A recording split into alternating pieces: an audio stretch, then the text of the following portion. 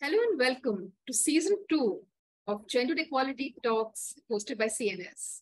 In these talks, we hear from people on the front lines striving for gender justice worldwide.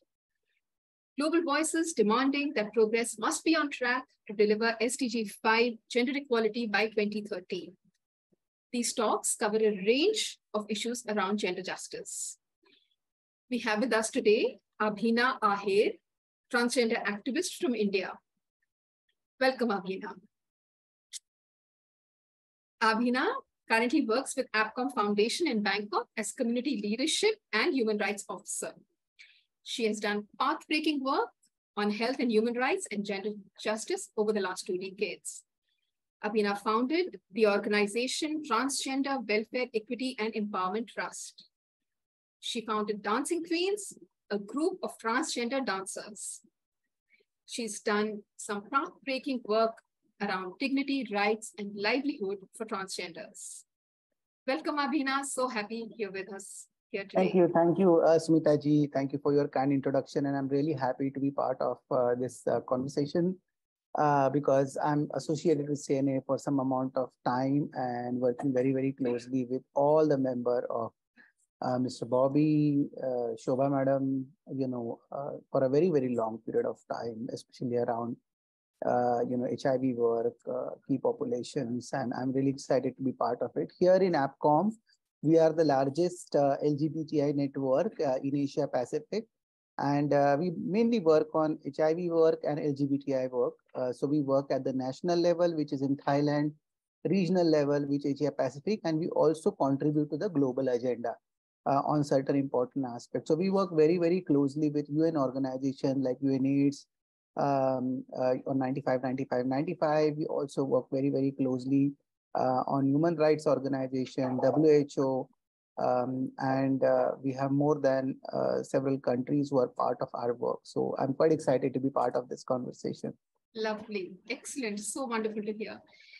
So, Abhina, like we are at the midpoint of the SDGs right now, and given all the work that you do you think that the world is on track to deliver the SDG 5 on gender equality?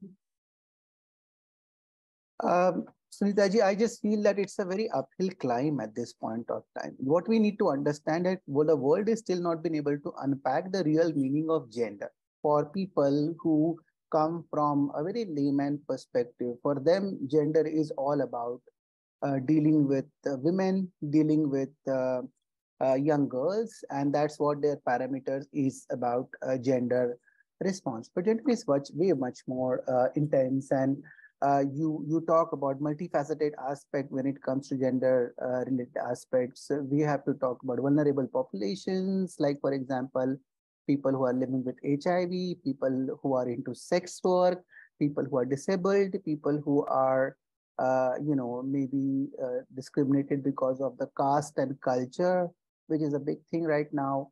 And also, LGBT women, particularly trans women, particularly gender diverse people who are not been able to address at this point of time. So I understand we are halfway right now on gender work when it comes to the SDG.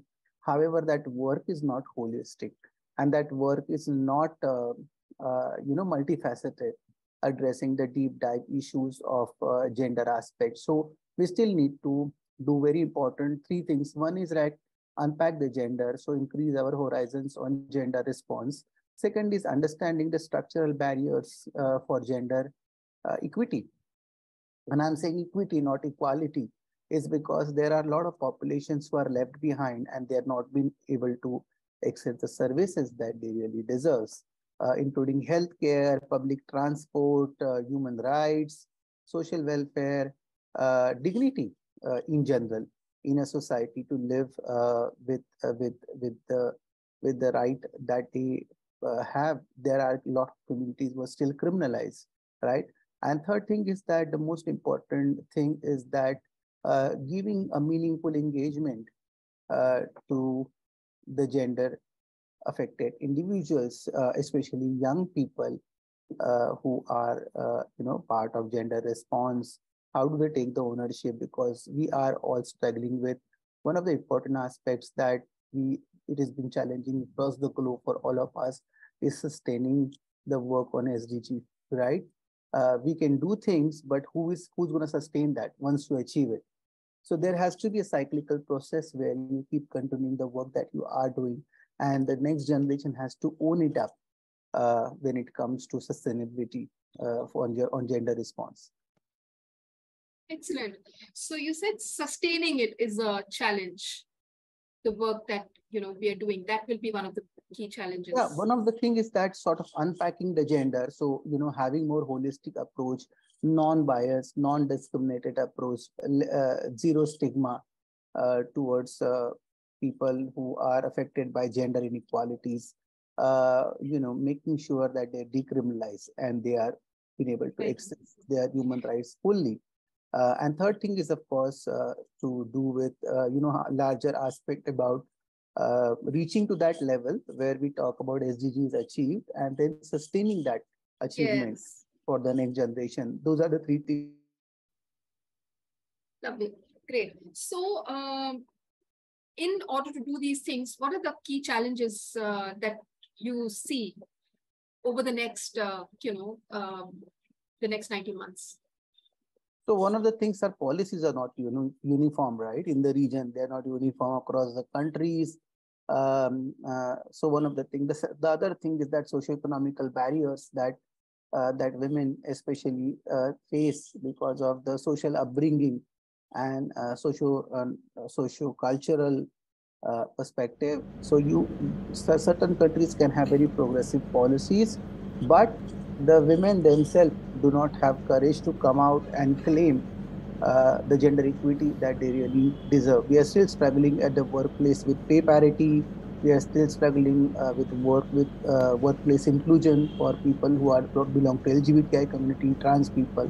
So that is a big challenge. And the other big roadblock that I see it across is that, especially in our region, when we talk about Asia, right, the population is highest, right? I mean, we cover the maximum portion of the global population, but the quality of life for people, quality of health, quality of natural resources, which include nutrition, good water, sanitation, good health, is not being appropriately delivered as per the governments that they promise. Many times in semi developed countries and developing countries, many times government do not show the required accountability. So they will go to the big meetings and they will promise in front of other global leaders, but when they will come back to their countries, they will fail to deliver what is supposed to be delivered, and that is the bigger challenge.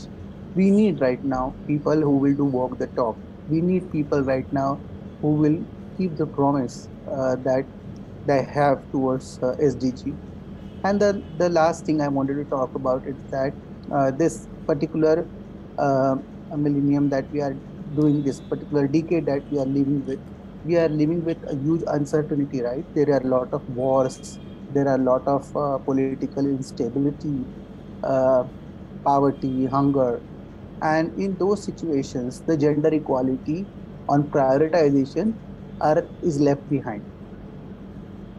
So they might will work on, say, maybe like on poverty or something, but for them gender equality may come last, because those are not that is not a fancy SDG that they would like to connect with. And the last thing I want to talk about, it, Smitaji, is that gender equity as SDG is connected with other SDGs, and that correlation we never managed to establish. So, like for example, gender equity is connected with poverty, education, good health, inequality eradication, and all those things are not uh, being addressed appropriately when it comes to. So right now we really need a holistic approach, and we need an approach probably which will have more ownership, not only from the government but as a country together.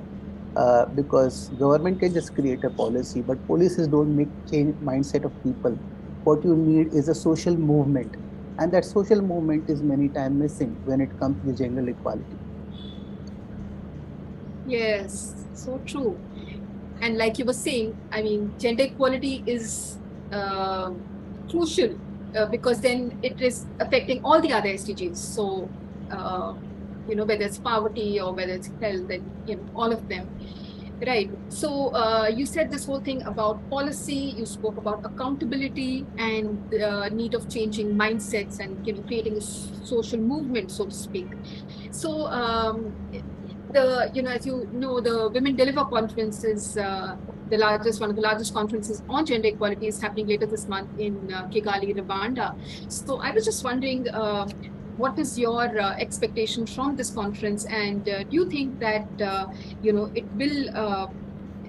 will help create inclusive spaces, foster solidarity, find sustainable solutions for gender equality?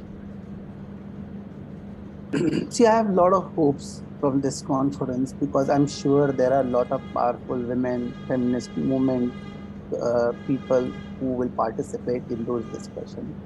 I think what we need to do is create a special resources for gender equality, which is missing out big times, right? We have these resources for health, we have resources for other is aspect, but who will work on it? Who takes the accountability? Like these conferences, we can just talk about framework, barriers, but what we need in a big way is the action on ground. And to do that, we need to have a specific resources on gender equality advocacy, and we also need specific resources on creating more focused strategic programs that will ensure the gender equality, that will ensure the gender inclusion meaningful way in the countries that are impacted by social impact. And I also feel that is, what I expect is that there will be a lot of evidence that will be generated from these conferences that we can use it for evidence-based advocacy at the global level. Sorry, Abhina, say that again, please. I missed it. I'm At saying that huh. we also need to have a lot of, I hope we also manage to gather a lot of stories, a lot of evidences, data on gender index, particularly on these conferences that can be really helpful for the organization like CNS to push forward on gender equality through the evidence-based advocacy, which is missing right now. We just talk about our issues, but we don't give real numbers to people. As a result of that, people don't understand the magnitude of challenges that we are facing because of that lack of gender equality. So that is a very important thing. I also I'm very hopeful from this conferences that they bring diverse women. Uh, I hope they include women with color. I hope they include women with disability, women living with HIV, sex workers, women who are into drug use. So I feel whenever such kind of discussion happen, there's always this focus on good women, right? Good women are the women who are in a part of society, who will fit into the social norms of the structures, and all the women that don't fit into those structures are not invited for those discussions, especially trans women, because a lot of women don't consider them as women, and their entire journey is all about kind of getting their acceptance as real women, right? And I think that is where we have to derive strengths from each other's struggle. I don't think so. Anybody's struggle is bigger or lesser compared to each other. So I feel that there's a lot of expectations that I have from these conferences, but I hope these conferences do not just lead to the discussions, but they actually come forward doing something globally, right? Uh, there is a movement called as She Decide. I remember I was part of it.